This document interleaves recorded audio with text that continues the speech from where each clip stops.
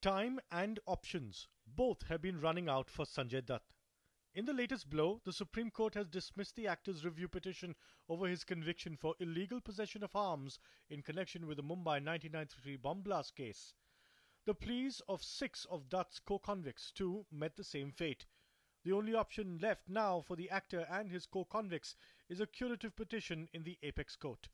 Review petition supreme court में entertain नहीं होती, बाय सर्कुलेशन होते हैं, उसमें आर्गुमेंट्स भी नहीं होते. That was on expected lines.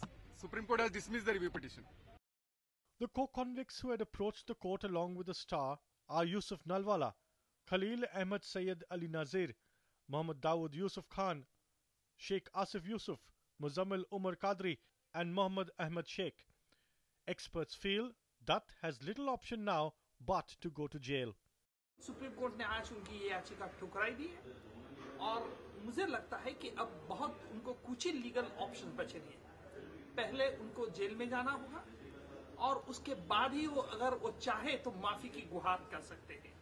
The trial court had sentenced Sanjay Dutt to 6 years in jail, but the Supreme Court reduced it to 5 years. The actor has already spent 18 months behind bars and therefore has 42 more to go. While sentencing Dutt on the 21st of March this year, the apex court had given him 4 weeks' time to surrender. He was given 4 more on humanitarian grounds, as he had many films pending with hundreds of crores of rupees riding on his broad shoulders. Now the star has to surrender by the 16th of May. Bureau Report, DD News.